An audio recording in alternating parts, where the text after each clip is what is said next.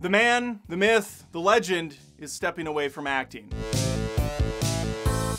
Bruce Willis's family shared publicly the other day that he suffers from aphasia, which is a disease that robs you of your ability to communicate. It can affect your ability to speak, write, or even understand what people are saying back to you. This is brutal news for me. I'm a huge fan of Bruce Willis. I have been, growing up, obviously. I'm a 90s kid. There were a lot of comments in the last couple years saying, Adam, you need to do a video talking about all the terrible Bruce Willis movies he's been making lately. Because it's true. He's been shitting out so many bad movies the last few years, it was almost unbelievable. I'm not defending his last 20 years where I do think he kind of checked out when it comes to some of the roles he's taken and just his performance in general. But the movies he was coming out with in the last couple years were obviously for paychecks. I mean, he was making $1 million a day just to show up on set, and it was clear these were bad films from the onset. He was trying to build up a nest egg even more so for his family, or I don't know what's going on over there financially or personally, what this money's for. It's also very possible these were just very easy roles for him to land and do, and the best way to fight an illness is to keep your mind sharp. Keep doing what you're doing. Go to work. Interact with people. Keep your brain moving. So in that aspect, yeah, of course. Keep putting these crappy movies out because it's saving your life. And had I made a video about Bruce Willis and these bad movies, I wouldn't feel bad regardless, and I don't throw shade at any other channels that did so.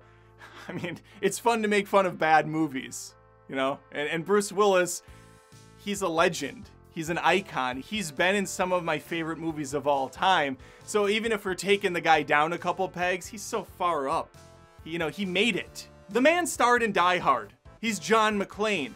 He could have done anything else after that and it wouldn't matter. I give him a pass because Die Hard is one of my favorite movies ever. That's like Gerard Butler with 300. He gave us gold. He did nothing but shit after that pretty much, but he gave us that one movie and we'll be forever thankful for that performance. But unlike Gerard Butler, who maybe has one or two other good movies, Bruce Willis has a catalog of fantastic films. Not only does he have Die Hard 1, 2, 3, 4, there's only 4 Die Hard movies. It's a fantastic quadology. What do we call 4 movies? But lest we forget The Fifth Element, a movie that's so weird and fun and quirky and unlike anything else that's really ever come out. It's a phenomenal movie. It was shit on by critics, but never by me. I saw that film 3 times in theaters and loved it. I'll have a review on that, by the way, in a few days. Because I think it needs to be talked about more. Another off-the-wall bonkers film is 12 Monkeys with Bruce Willis and Brad Pitt. Then you have the big Michael Bay blockbuster Armageddon. It's your typical tale of some salt-of-the-earth blue-collared workers who take a spaceship up to an asteroid that they have to drill to the center of to break it in half so it doesn't destroy the Earth. Don't wanna close my eyes, I don't wanna fall asleep, 'cause I miss you, babe, and I don't wanna miss a thing. We can't forget Unbreakable, where he plays an unconventional superhero. It's too bad they never did a follow-up film for that. It's too bad they never made a movie called Glass. That's another film that doesn't exist. Unbreakable's an M. Night Shyamalan movie. I feel like he maybe did one other M. Night movie. Oh yeah, The Sixth Sense, the movie that has one of the craziest twists of all time. That's a Bruce Willis vehicle.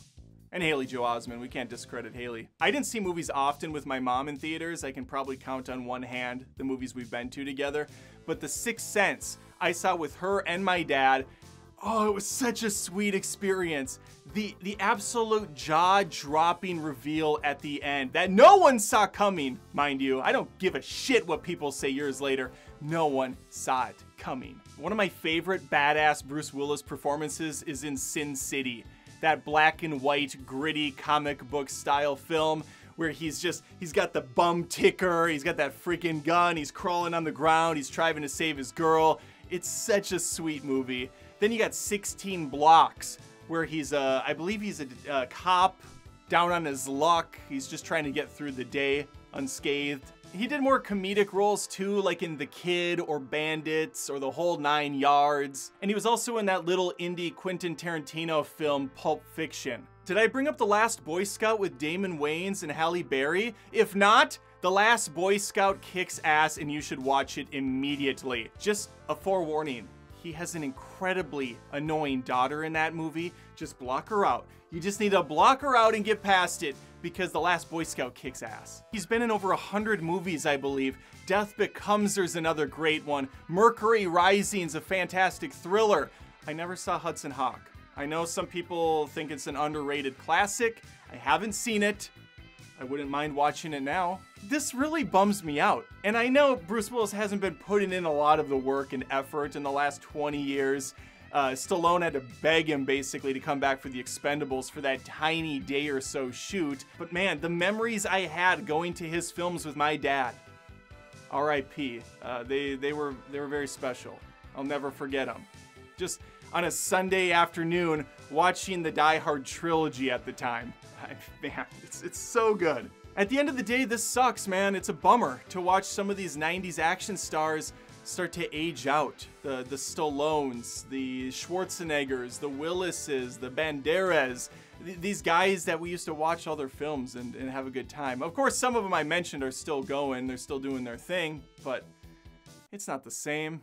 And I still go to the movies and I keep waiting for the next Willis or the next Schwarzenegger to come out. Yes, we have our Dwayne Johnsons. Tom Cruise is still kicking ass in his 60s, but we don't have that everyman actor anymore that I can associate with my own dad and say, yes, I could see my old man being like Bruce Willis, taking out guys, crawling through vents. Of course, it's all fairy tale nonsense, but somehow or another, Bruce Willis brought that to his characters.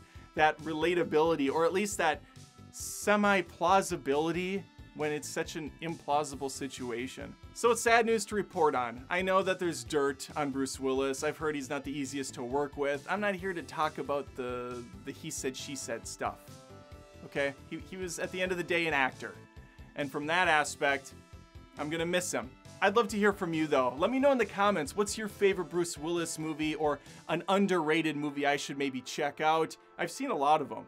I've seen most of them. Hudson Hawk, I think, is the biggest blemish that you could probably find, but still, I'd love to hear your thoughts. What's your favorite Bruce Willis movie? Like the video if, you know, this wasn't a fun video by any means, but if, you know, you just enjoy my content, I guess. Subscribe, because I put out a ton of movie news, reactions, things of that nature, and hopefully I'll see you next time.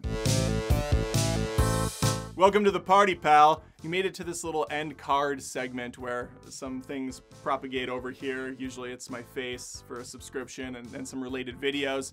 But I'd also like to encourage you to check me out on Patreon at patreon.com/AdamDoesMovies, or become a join member right here on YouTube, hitting that join button. It gives you access to even more videos that are hidden from these common peasants, only you get access to. And you're also showing your support by becoming a member for just $1 or $5 or $10 a month and saying, hey Adam, I like what you're doing. I get it's not your full-time job, you're a one-man operation, but I appreciate it. Stay the course.